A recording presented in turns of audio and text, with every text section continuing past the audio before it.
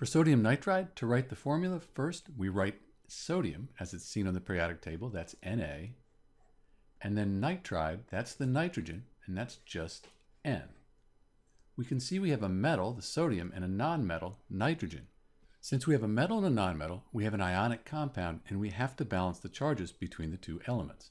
So when we look on the periodic table again, sodium has a +1 charge, nitrogen, that has a -3. So these charges don't add up to 0. They don't give us a net charge of 0. What I could do though, if I had 3 sodium atoms, 3 times +1, that'd give me +3, and that would cancel out the -3. And that would make Na3N the formula for sodium nitride. We can check our work using the crisscross method. We take the 3 from the charge on the nitrogen, we move it down here, we take the 1 on the sodium and move it here, and we don't really need to write the 1. Get rid of these here, and it's the same result. Na3N is the formula for sodium nitride. This is Dr. B, and thanks for watching.